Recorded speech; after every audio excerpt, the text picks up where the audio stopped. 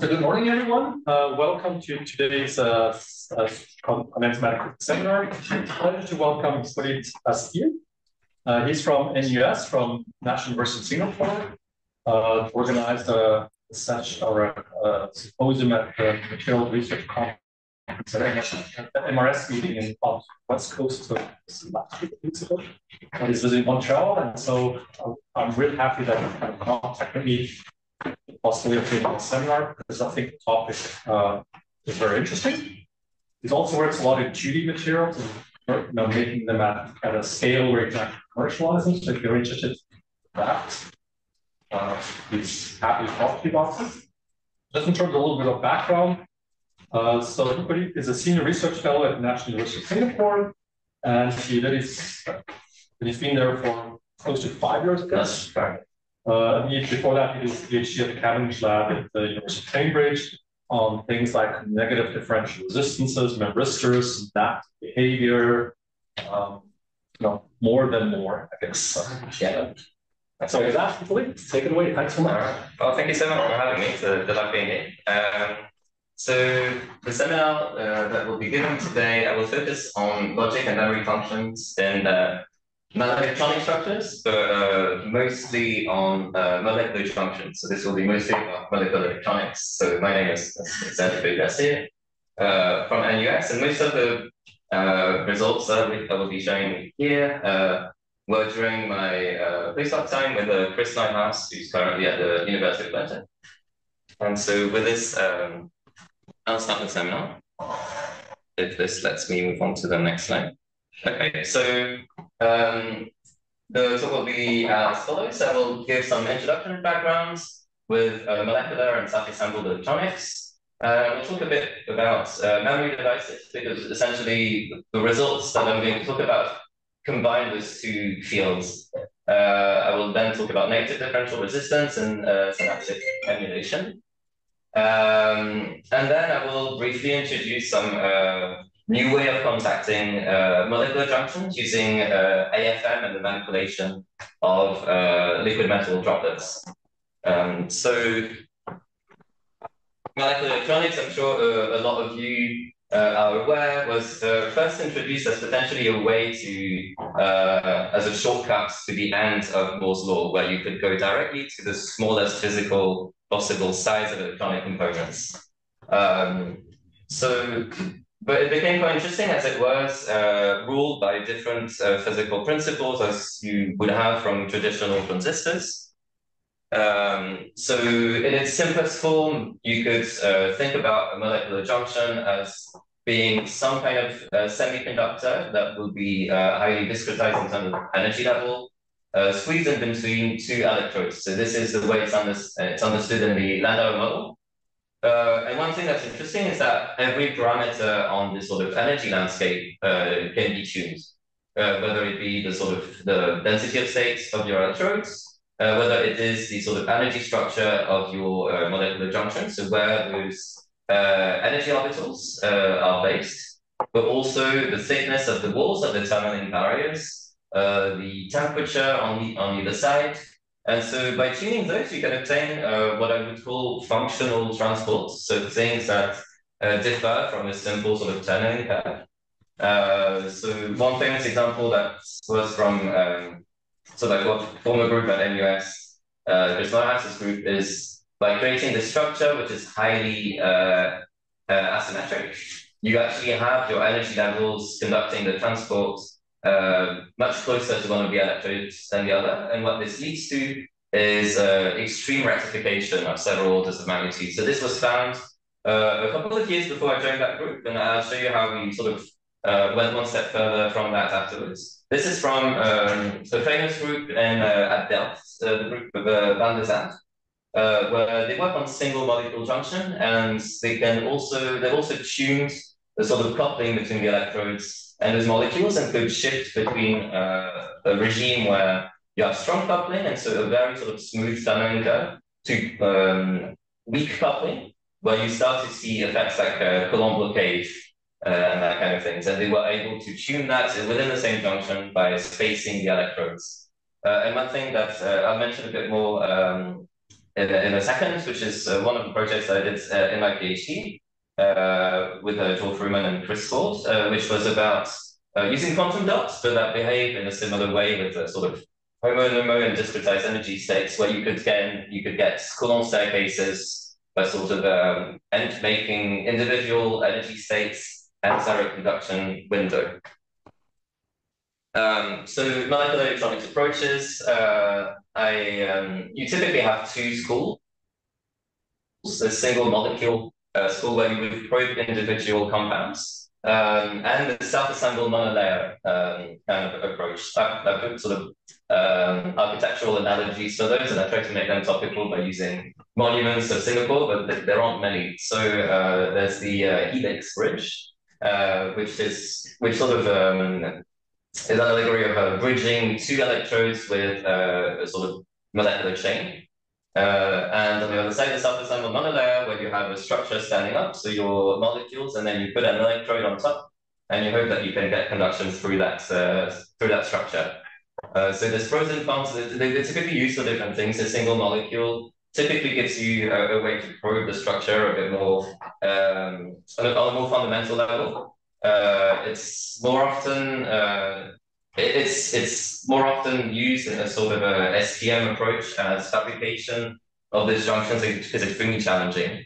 So you don't really have commercial adjacent devices that much in a single molecule approach. Well, self-assembled monolayer is essentially a thin film device where you coat a bottom electrode with your nanometer size film, and then you do some processing and you deposit the top electrode, and you have possibly a complex signal or possibly an average of all of the molecular structures that are contacted that way. And there's lots of questions about interfaces, etc. But there are ways things have improved in that field in the past few years. So there's a few approaches that have been developed for contacting those self-assembled monolayers.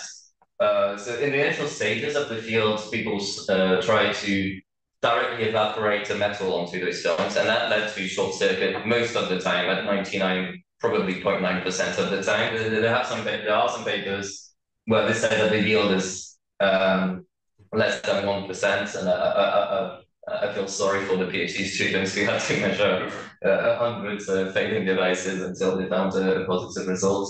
But since then, and especially since the, let's say, probably what year would it have been? I'd say around 2005, 2008, but that kind of a regime. So you started to have new approaches.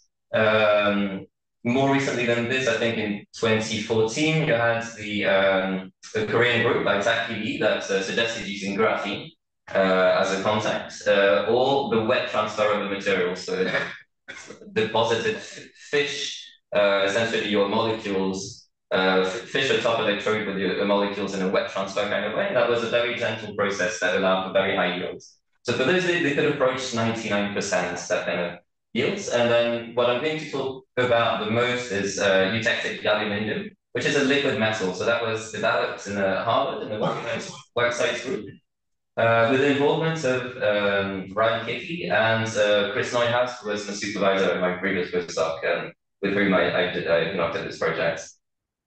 The nice thing about this liquid metal is that it gives you two approaches. You can either use it as a conductive tip setup.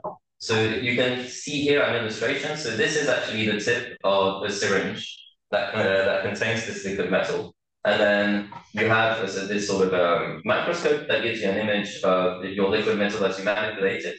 It takes some practice to get a neat cone like this, but you make a blob like this. You make it associate with the substrates, and then you shape. You sort of you play with this interface, and you try to separate the blob from the tip, and you hope that you have a fairly pointy shape like this that you can then use as a top contact in an STM kind of conductive probe approach. But another thing that you can do is you can use microfluidic channels in, say, PDMS and immobilize this liquid metal in those microfluidic channels and make them land onto your self-assembled monolayer, and then you can obtain very stable devices. They contain a liquid, so if you want to measure them at, say, low temperature, that can bring some challenges, but there's many things that you can do with that, and it's a very stable system. So this liquid metal actually has a native oxide of about 0.6 nanometers, 0.7, something like this, that protects the compound and your structure from alloying with this liquid metal. And it also provides a very reliable tunneling barrier between your metal and your junctions. So you have, you're in a weak coupling regime where you can see functional effects on your molecule and really probe that transport. There have been other approaches with the self-assembly of gold nanoparticles. So this was a very recent Nature paper, I think from IBM Zurich actually, where they attached a film of gold nanoparticles on top of a self-assembled monolayer and then evaporated on top contact, and they got also an extremely high yield. But the fact that this got published in Nature tells you how much of a challenge it was for so long to contact those structures in an efficient way. But since we've had those improvements, it means that we've been able to diversify the chemical structures and really probe their properties and probe them in ways that are not just highly characteristic, but also subject them to other stimuli. So we've been able, so the groups have looked at those molecules for optoelectronic applications, for thermoelectrics, by heating one of the electrodes more than the other and seeing if that led to some potential difference, spintronics, and what I will mostly talk about, memory and logic.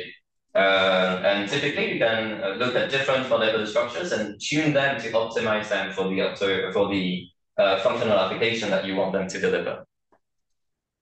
So this was done during my PhD to give you an idea of my background, where we made devices by attaching semiconductor quantum dots onto self-assembled monolayer alkene chains. And what essentially this gives you is a very weakly coupled molecular junction.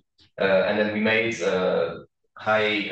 we made devices that you could build with parallel processes, and so make many devices in parallel, hundreds and hundreds of junctions at a time. And what we wanted to do was to observe Coulomb blockade, and Coulomb blockade we did observe in many junctions. And so this was one of the first projects I worked on in my PhD. It was led by a student who was there before me, Joel Fruman, but we worked together actively on this project, and we managed to find Coulomb staircases on at a very high yield. So to give you an idea, the state of the art at the time for obtaining this kind of transport in devices was about 1%.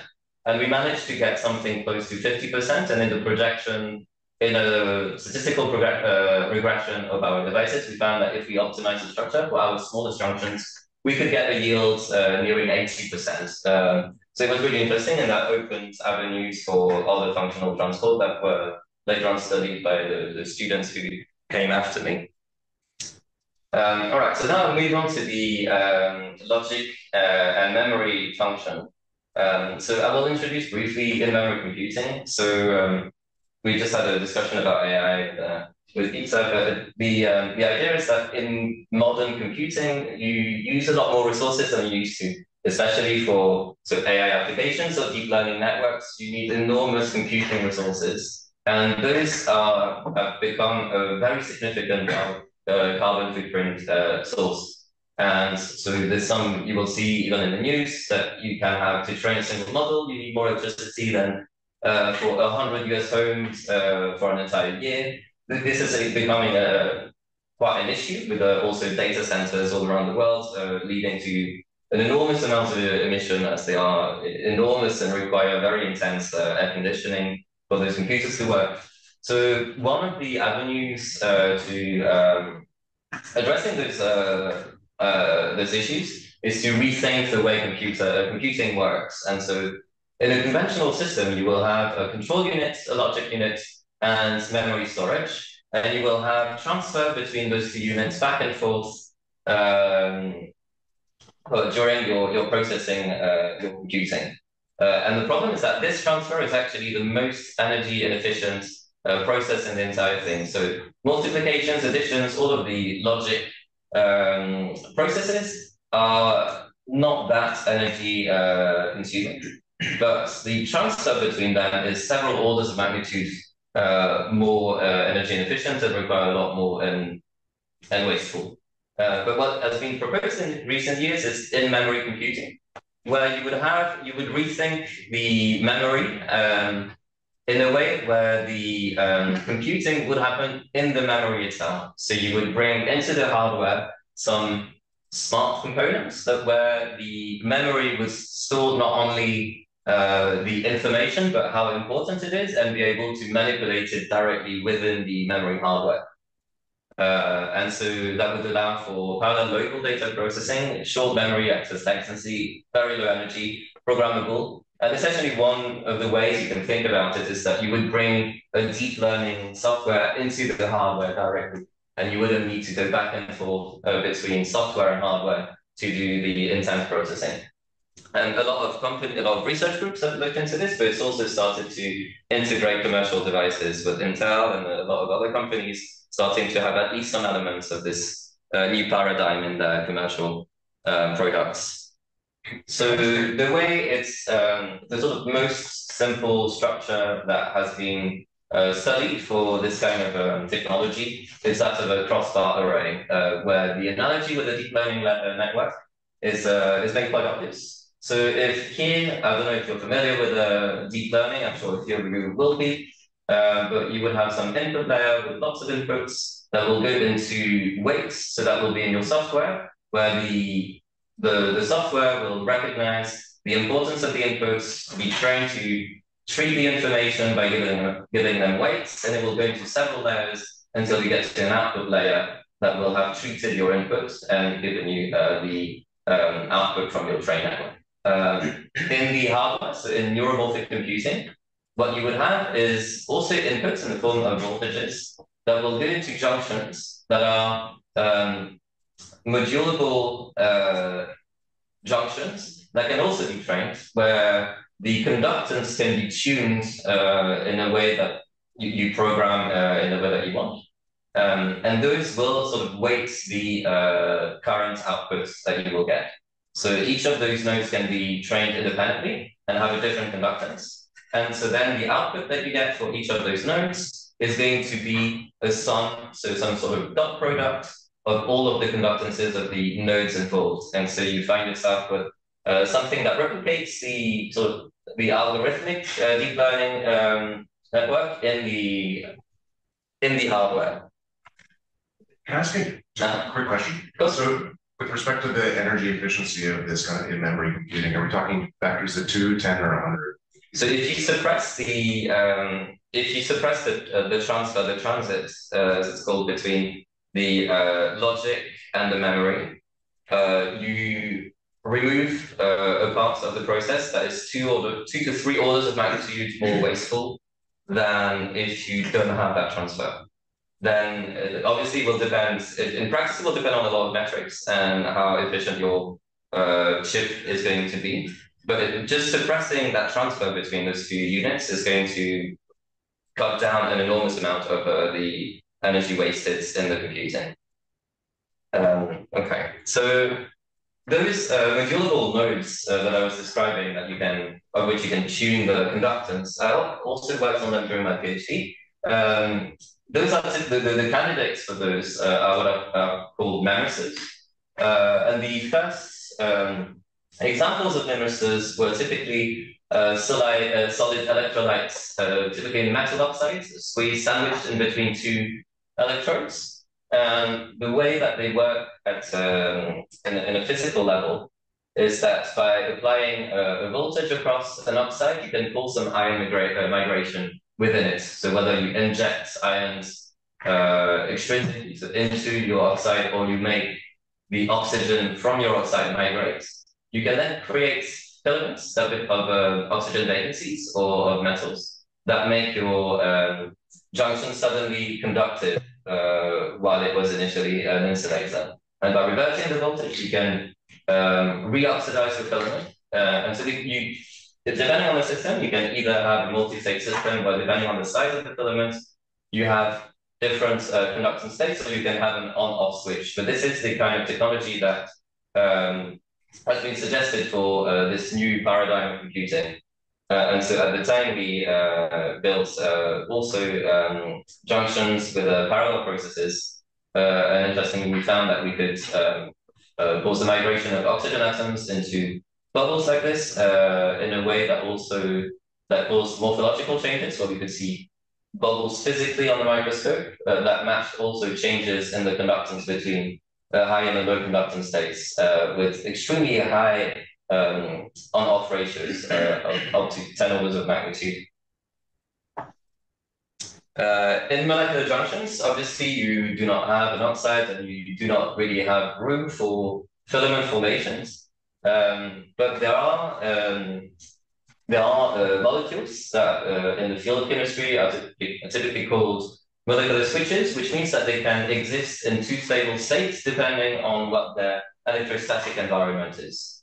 And so these can be used in molecular electronic junctions and will respond to a change in voltage by changing the conductance approach. So you can see here some schematic of energy diagrams of a potential molecular switch, where depending on the voltage applied, you can find yourself with more larger or smaller band gaps or homolume gaps that are going to lead to different conductance states.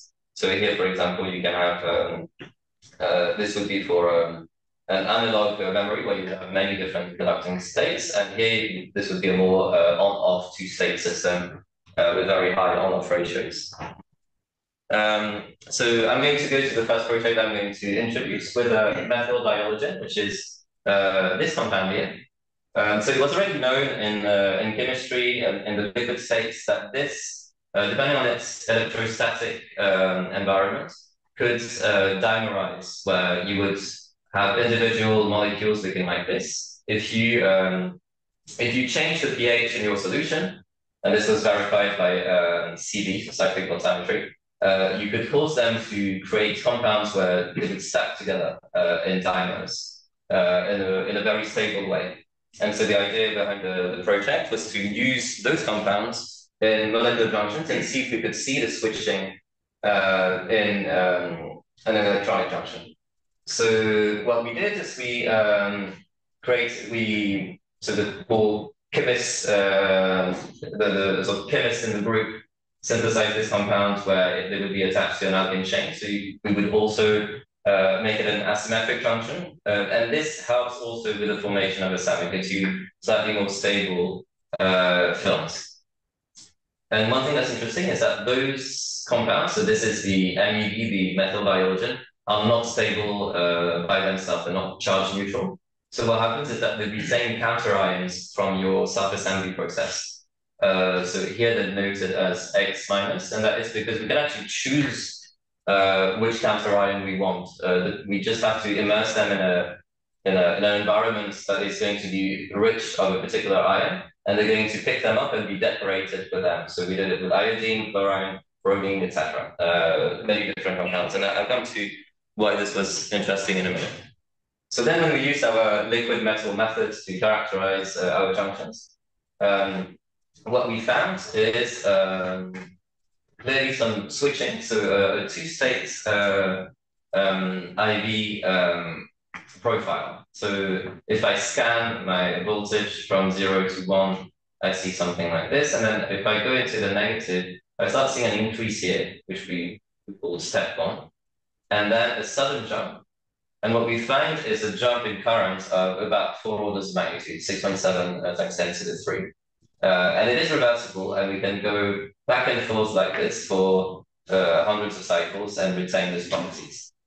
An interesting thing as well is that the high conductance state is only in the negative polarity, meaning that we have some dual functionality of both a switch that can be turned on and off, but also a rectifier where the on state is only accessible in one polarity, which you could call which is typically called a 1D1R, so one diode, one resistor, and that can be really interesting for applications that I'll come to in a minute.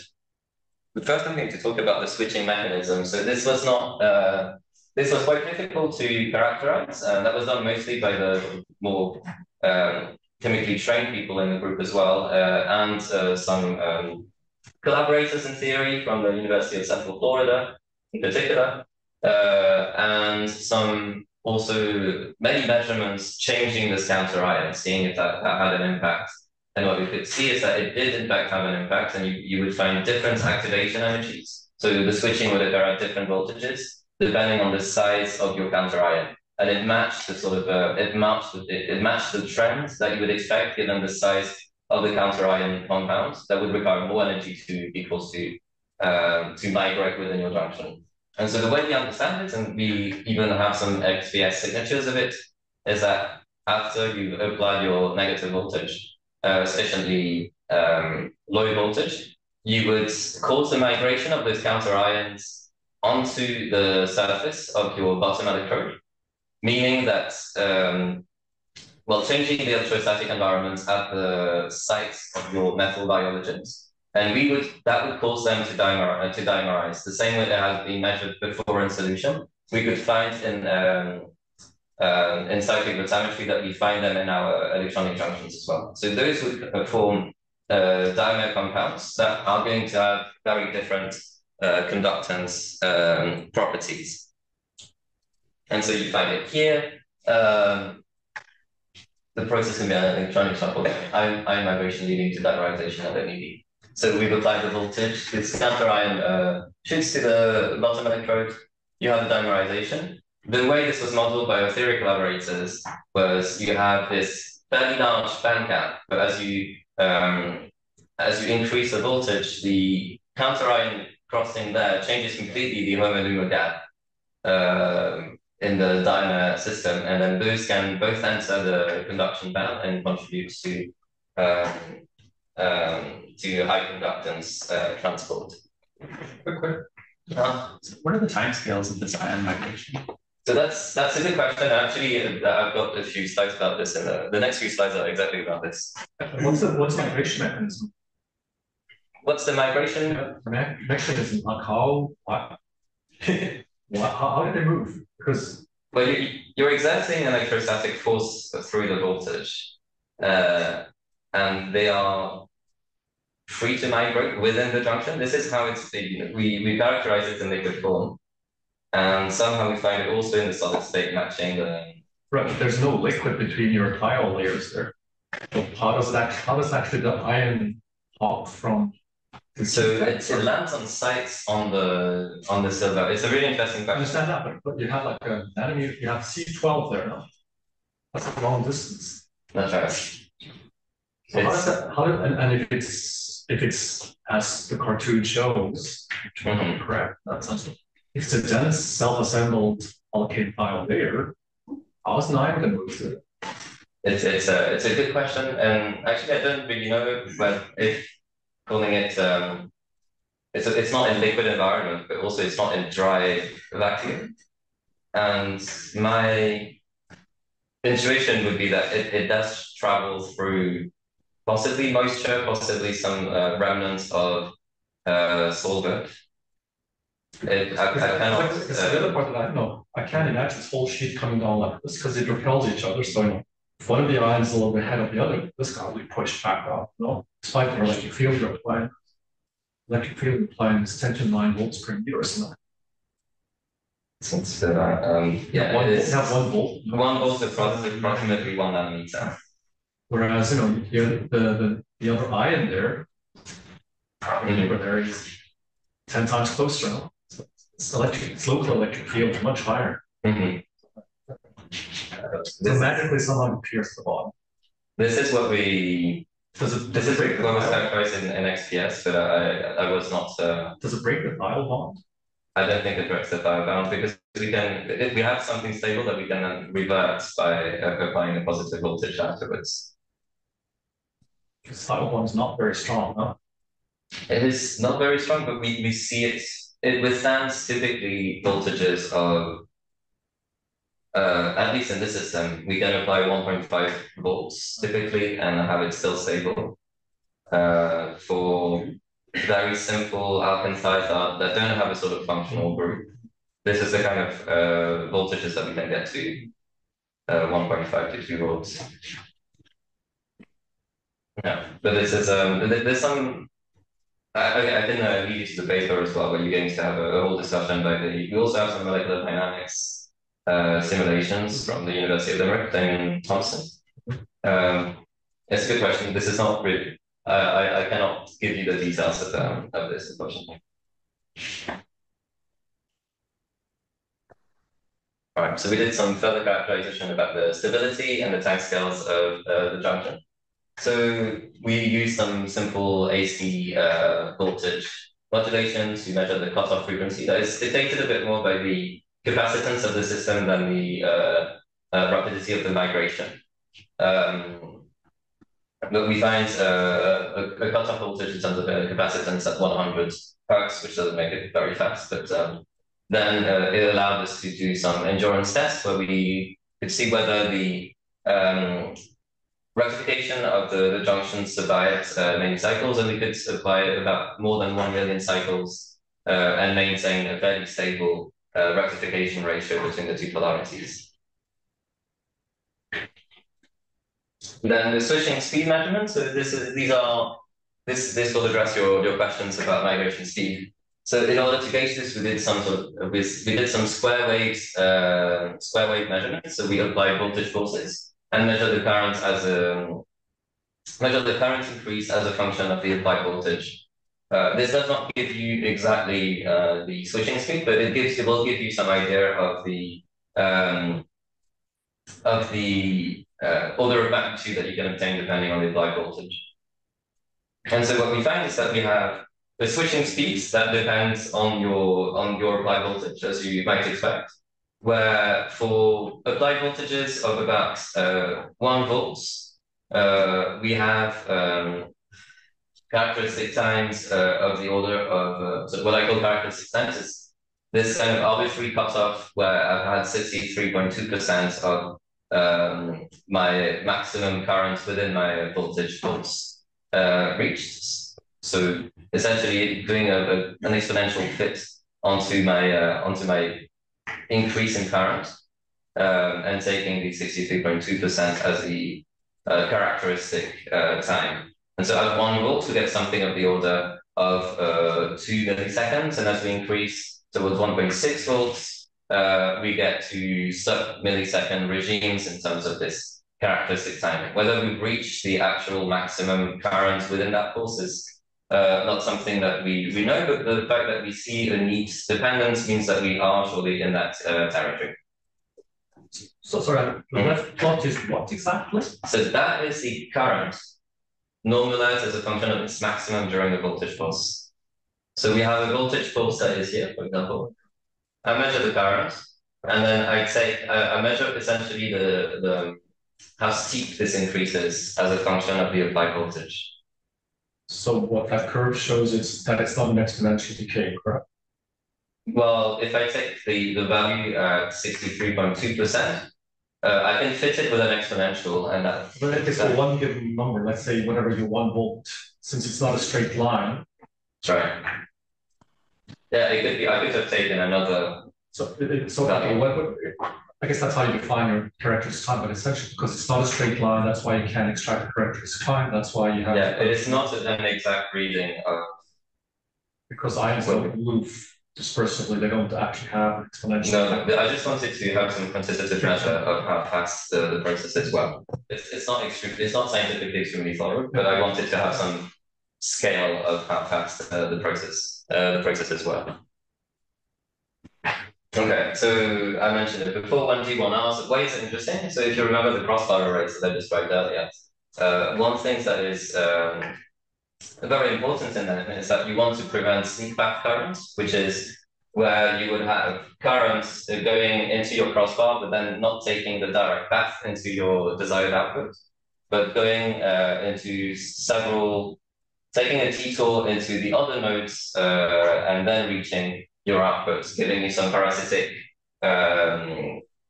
computation, I might call it, some contributions from inputs that are not supposed to be relevant to the way you programmed your crossbar. So typically the way this is done in solid state systems is that you would essentially have to have 2 components, one selector and one memristor. And so that adds an extra layer in your node. And typically that also means that you need to apply higher voltages. And that also makes takes up space, so you will need slightly thicker components. So what's interesting in our case is that it's all done within the molecule itself. So we do not require an extra layer because it provides both functionalities at the same time. And we have very small set voltages, so we can activate our molecules with voltages around 1 volt, as you've seen. Whereas in even state-of-the-art solutions, if you have 2 components, 2 layers, that pushes your switching voltage to voltages above 2 to 3 volts. The next project I'm going to talk about is has to do with neuromorphic electronics. So neuromorphic electronics is the idea of developing logic systems that are going to be inspired by an animal neural system. So the central element of that is the synapse, which is the junction that is going to transfer the neural signals throughout your entire neural system. So they have lots of very inspiring properties that researchers in the field have tried to replicate. One interesting thing is that it is multi-state in the sense that your synapse will change its efficiency as a function of how much you utilize it. So if your synapse is at the junction in your neural system that is triggered regularly because it is important to your functioning, it's going to get more and more efficient at transporting the current and transporting the signal. And so this can be linked to multi-state memory in the context of computing. It is reversible, so you can detrain a synaptic junction. And it has potentiation plasticity. So it's been found that not only the frequency of that signal is going to change the way your synapse is going to operate, but also all of the parameters of the spikes that it receives, whether it be their amplitude, the delay between them, I mentioned frequency, the duration, and potentially the shape of the spike that it receives. And so these are the properties typically referred to as potentiation plasticity that people have tried to replicate in electronic components. And so that leads me to my second molecular compound, which is AMAT-NUS, so this piece, which is also a molecular switch, except that whereas the previous one had 2 distinct stable states, this one has a lot more accessible states if you allow protonation to happen. So exchanges with the environment of hydrogen atoms. So you have 7 protonation states available to you with that compound, as each of the arms of this compound can be decorated with an electroproton. And so this is the CV in a liquid cell of all of these reduction processes. So similarly, we attach them onto bottom electrodes and onto alkene chains to create those junctions that we then probe with the E-gain method, so the liquid metal method. And then when we measure them electrically, we find a really interesting IED profile where we get repeatable NDR, so negative differential resistance, whereby we have first a current enhancement, a conductance enhancement as we scan, and then we reach a peak, and then we go back down, and then the peak to value ratio that we see typically is of 20.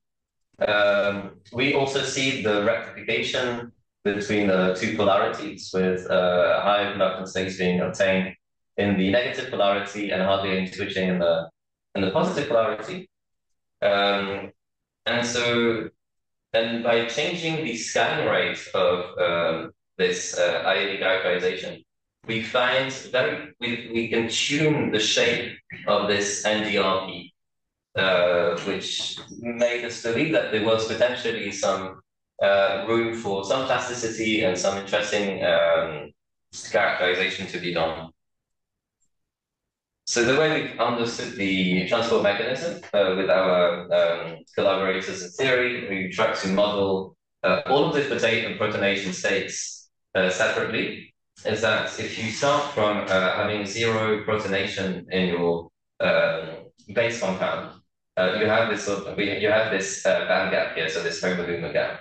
But as you change the electrostatic environment and it starts to reach the other protonation states, you have interband levels that become available to you in your conduction window for transport. But as you go towards the last protonation states and you've fully protonated your compound, the interstate levels disappear and you end up with an insulating compound again. And so the way we understood it is that the protonation happens with from exchanges with the environment. So we had to do these measurements in a humid environment. Humid environment, it was just Singapore weather. But we did some measurements also in humidity-free and dry environments, and found that we didn't see any switching or change of state. So we had a very strong dependence of the transport properties on the humidity of the environment and the composition of the environment. So this is something that required exchanges with the ambient water molecules. And so we would, it would exchange as we apply the voltage and change the sort of electrostatic environment, it would exchange those water molecules. The haplo molecule will exchange protons with their water molecules and change its chemical state. So then what I focused on was to characterize them as potential artificial synapses. So the electronic components are going to replicate the synapses that I mentioned before in electric form. So a typical way of assessing the potential of artificial synapses in electronics is to subject them to pulse sequences and see how they are affected by those pulses and all of the parameters of those pulses. So here, for example, this is a typical pulse sequence that I would subject my junction to. I would send a pair of pulses of 2 voltage pulses, and then measure the difference in conductance between the first one and the second one. And then I would repeat this measurement, but each time varying one of the parameters of those pulses. So it could be the voltage amplitude of that pulse, or it could be the duration of that pulse, or it could be the delay between the 2 pulses. And then I would see if I find some dependence of this difference in conductance on those parameters. And this would tell me whether I have what is called uromorphic plasticity, and so whether I get this extra level of control over how I train my electronic switch. So as an example here, I applied these junctions varying the amplitudes of the voltage pulse every time, and measured this change in conductance, and found that depending on the amplitude of my voltage pulse, I could go from an excitatory regime, where the second pulse would actually become more conductive than the first one, to an inhibitory regime, where I would reduce the conductance of my junction by applying a slightly higher amplitude pulse. So that gives me an extra level of control if I want to tune the conductance states of my molecule. We do not have a physical function to describe the trend, but you can see a clear kind of trend going downwards as you increase the amplitude of your pulse. And I did similar measurements varying the other parameters. So I changed also the pulse duration, and I could see that the difference in conductance also had a very clear trend, where the longer my pulse, the more I would reduce my conductance, but in a way that did not follow a linear route, something that we fitted with an exponential function, but that is essentially some form of decay that could probably be fitted with other kinds of functions. We changed the pulse delay in between molecules, in between pulses, excuse me, and also found some dependence. You can see here in red that we had our theoretical theorist collaborators trying to have a go at predicting this conductance or fitting this conductance modulation, and did a pretty good job at that. as they were very close to what I was measuring in my lab. And then a reset process where I could also have a process that would reset my junction and bring it back to the initial neutral state that I started off from. And so we find plasticity as a function of pulse amplitude, pulse duration, and pulse delay. There was another one that we wanted to see, which was as a function of spike rate, of pulse rate. So here, for example, you can see my junction where I apply voltage pulses at different rates. So those are arguably quite slow, but I can change between 46 millihertz to 250 millihertz. And what you can see is if you look at the current at a low pulse rate, I have an increase in that current, a steady increase. And as I increase the pulse rates, then I go back down, and I can do cycles like this and repeat them. One thing that you can see that's interesting is that I do not really have, so here it looks almost linear, but if you look closely, I don't really see a linear increase or a linear decrease. You see some sort of curvature. This is typically called habituation in the field. And essentially that's you running out of chemical reactions to cause. But it's also similar to processes that are biological that would prevent overdriving your system. You wouldn't want your synapse to be too triggered, so in overdrive. So you also have run out of the, you kind of saturate the reactions in your junctions. And then one thing that is also quite encouraging is that as we went through cycles like this, we could kind of almost retrieve conductance states. Not exactly, but very close. And so that gave us hope that with further optimization, you could map a multi-state process, and you could encode those conductance states and retrieve them and encode information into them.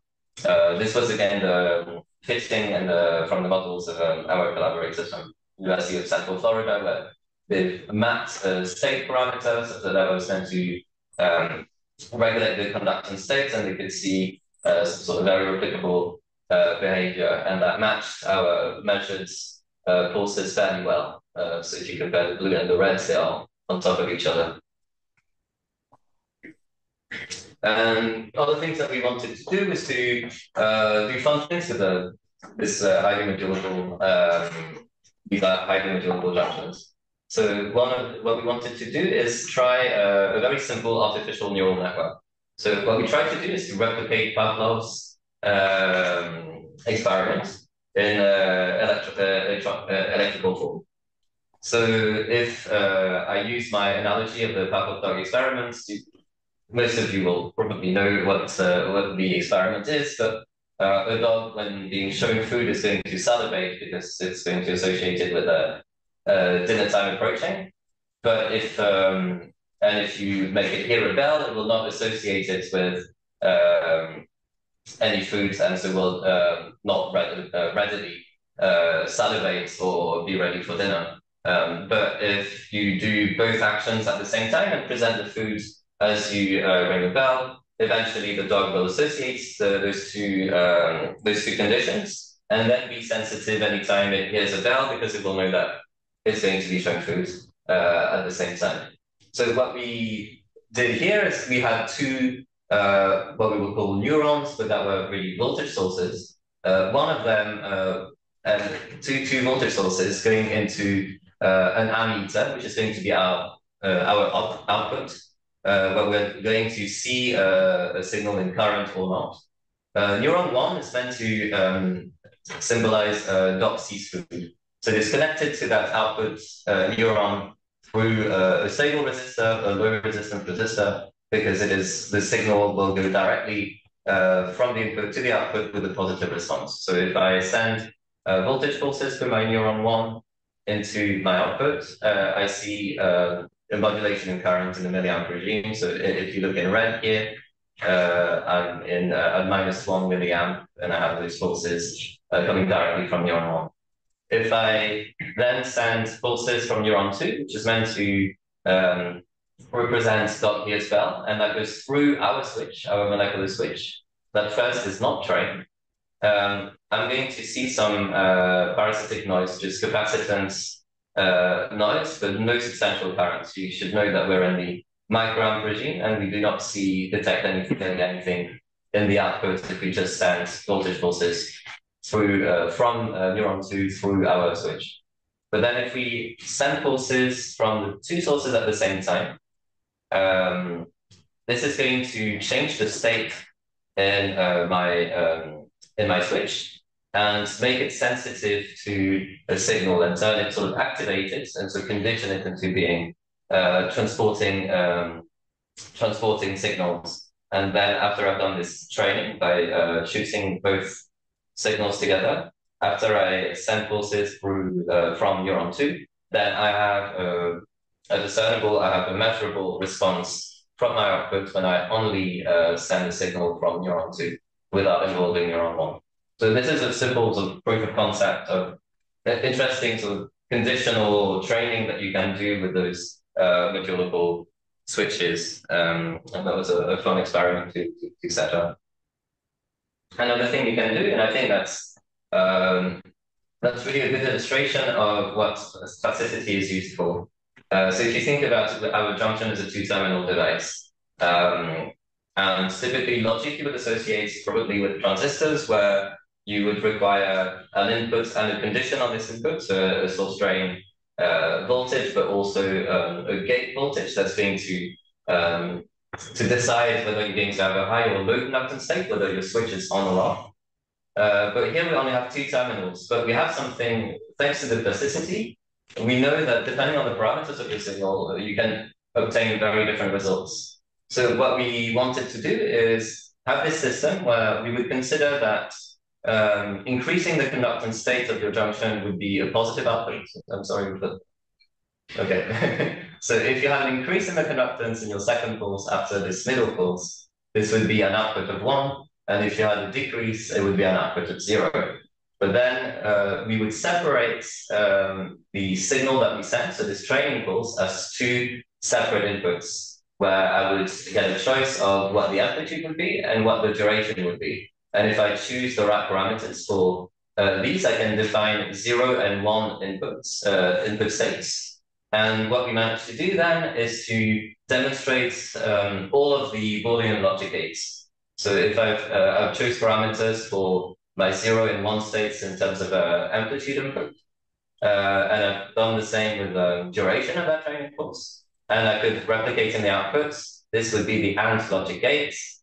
Similarly, by choosing slightly different input parameters, defining the input parameters of 1 and 0 with slightly different physical quantities, then I obtain my OR gates, my OR logic gates. And we replicated this with all of the other gates, so XOR and OR and AND and XOR.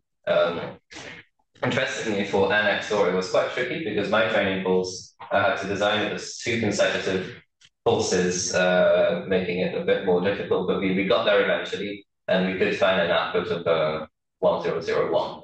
We were quite happy about that. So I'll go through a quick summary of those 2 projects on memory and logic in those molecular junctions.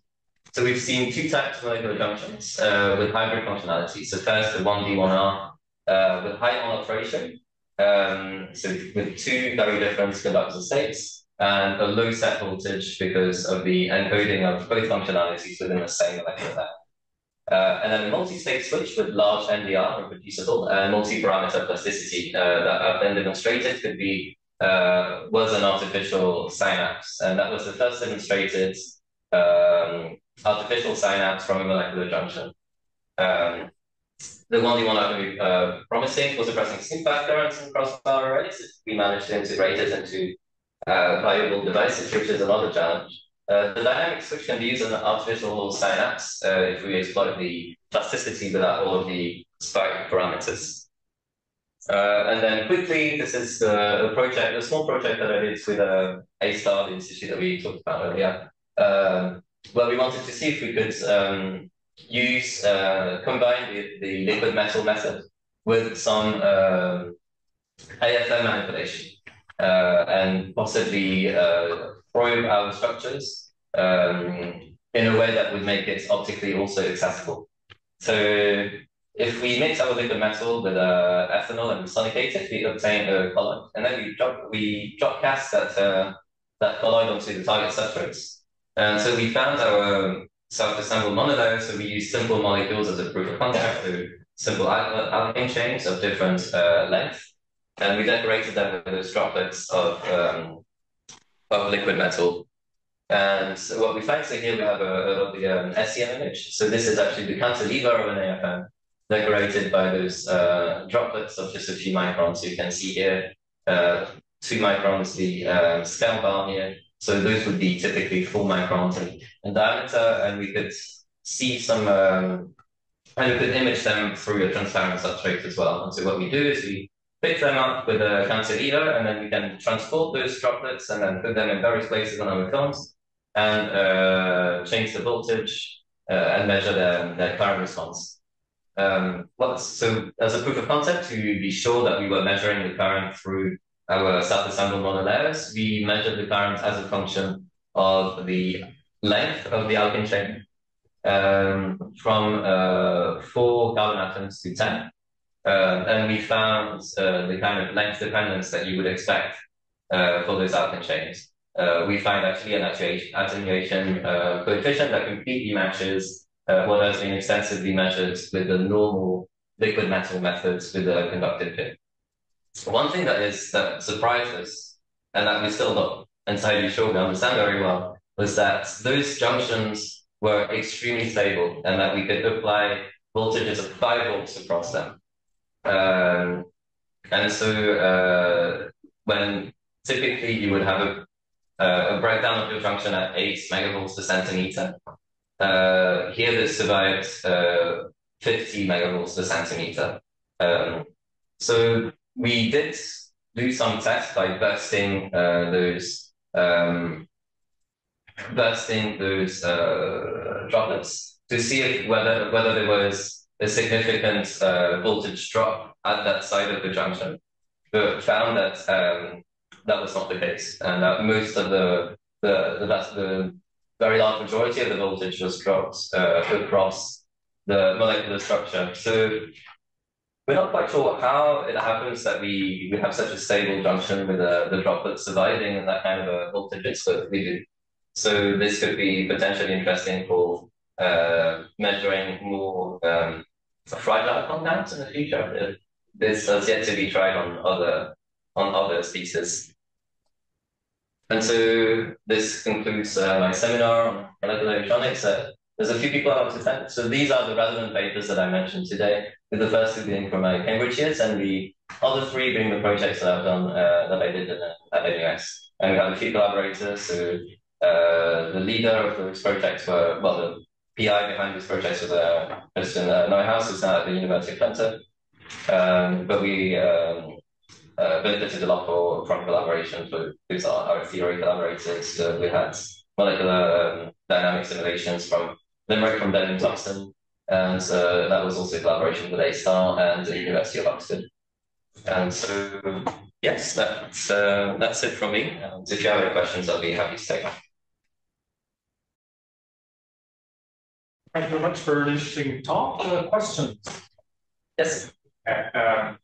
Now your question, with those elimination of those logic gates, consequence, was it kind of treated by hand, or was there some decision? So it came after a lot of private tweaking by myself. So I was fairly familiar with the system to know the timescales on which it operated, and it was surprisingly stable to this molecule. It seems that it's a very messy system in terms of IV dynamics, but whenever I made a new junction, I would measure almost exactly the same thing, the same time scale. And even when it would decay, it would decay in exactly the same way.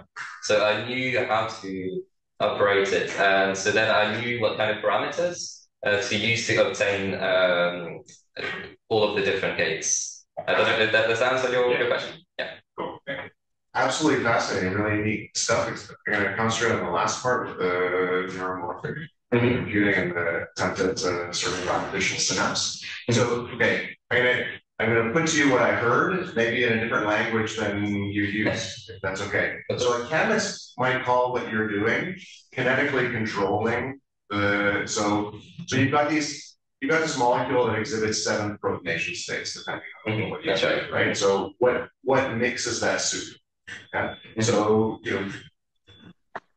principles of equilibrium might give you a set of concentrations which you modify because you're actually doing dynamics, you're applying pulse sequences. So those pulse sequences actually control the population of each one of those protonation states, which would be sort of kinetically controlling the system. And then you've got these sort of at either end of those protonation states, you have like molecules that have T3H symmetry, and everything in between you have a low symmetry state. That's right. And that puts an electronic state right in the middle of the lysosomal gap. So how much of this is totally new for me? How much of that is novel, and how because it seems very novel to me. I've never heard of anything like that before. Well, or is this an actively? So I have to be careful. So there have been electronic switches based on molecules. One of the pioneers in this field is actually from Edmonton, McGill, if you're familiar with it. But those would tended to be 2-state switches. So such as the first one that I showed, where you would have 2 stable states, and for some reason that gives you. They tend to behave, if you have a structure that's fairly stable, they tend to sort of not behave in unison, but react at a similar sort of voltage range. And so you find yourself in this kind of 2-state solution. I've seen lots of work like that. Yeah, but in this case, something. So the way we describe this in the paper is a dynamic molecular switch, because it's out of equilibrium, as you were saying. We kind of explore a sort of dimension between all of those accessible states. That react fairly slowly, and that sort of they're never sort of in a stable environment.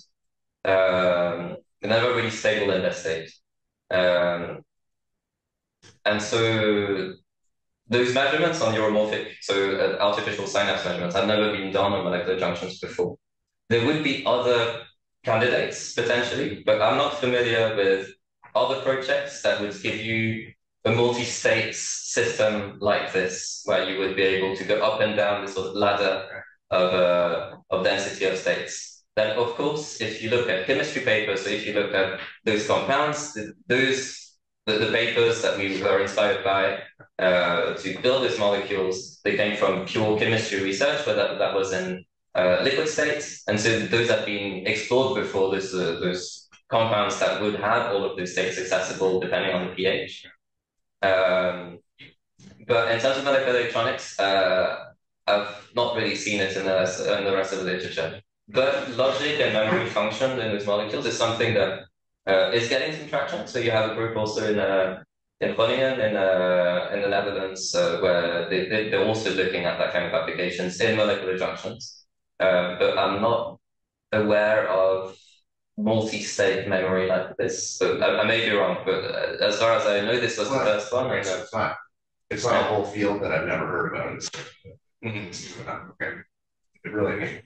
Thank you. So I have a question concerning that the model that you had up there with the alkane thiol and the big 7-state molecule on top. That structure is probably not, or that cartoon is nowhere close to experimental reality. Do you see that with dependence on the chain, or because cell 7 is driven by chain? Yeah. You have this big head group. Typically, these things look really messy. How does that affect? So is that maybe the answer of where the ions go? Because if it doesn't have to travel, we expect the reality to be a lot messier than our schematics. It's a really good question, your ion migration question, and I wish I had a better answer for it. The reason I'm also asking is because your symmetry breaking part that just alluded to, that is inspired by believing that this cartoon has anything to do with reality. Well, the molecular states, I believe, right? So he has this pretty rigid 3-fold symmetry in the plane molecule, and then he shows a bunch of protonation states, right? Some of them have 3-fold symmetry, and the ones in the middle don't. Yeah, I agree with that part. Yeah. So, was it? I agree. The cartoon of the SAM maybe is something that. Well, also structural. Where do these ions go? Where do they go? Fair. You don't actually have to go that far. But at the molecular level, I think that's a good model. I mean, especially the chemistry literature. This. Yeah, but a lot of the characterization is done first in liquids. But which, 20 years ago, when people did Gradečak sounds, that was really the part that screwed them up because electrochemistry was not the same like electrodes. Oh, yeah. That platinum top electrode, Yeah. gold top electrode. It was essentially electrochemistry at the interface that was happening, no matter what you actually put in as a junction. So, Yeah, sure. to some extent, I think that's maybe the reason why this is essentially renewable field because Schoen and all the Gradečak things that HP was pushing kind of didn't work out, and so they was going on for 20 years. So I think this is an interesting and reliable.